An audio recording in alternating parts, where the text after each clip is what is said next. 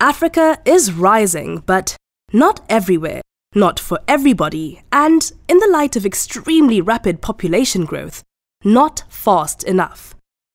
Africa's population is likely to increase from more than 1.2 billion today to over 1.8 billion in 2035. By 2035, the continent's population will account for more than 20% of the world's population, but Africa's share of the global economy is only expected to rise from 3% to just under 4%. Poverty will be an African problem. By 2035, more than 2/3 of the world's poor, those surviving on less than $1.90 a day, will live in sub-Saharan Africa, up from close to 46% in 2017. This is if the continent grows on average around 4% per year to 2035.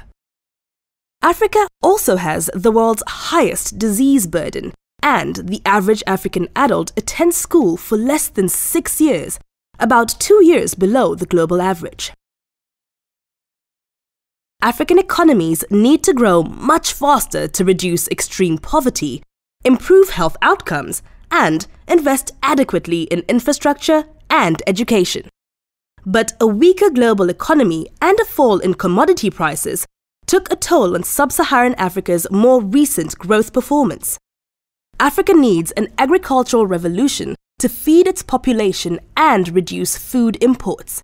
At the same time, it needs a productivity revolution in the manufacturing and service sectors. Both will be instrumental for creating jobs. The ratio between working-age individuals and the economically dependent population, mostly children, known as the demographic dividend, is changing for the better, although not fast enough.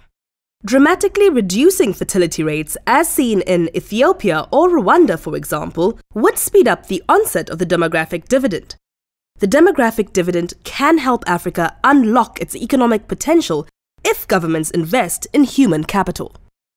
Lastly, Africa needs to expand government capacity to increase service delivery and invest in human development.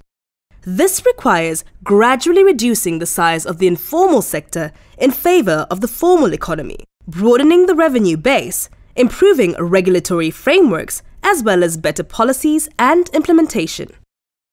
Economic growth that addresses Africa's structural problems, including inequality, combined with greater government capacity, will also mitigate the structural drivers of conflict and violence and unlock a virtuous cycle of prosperity and development.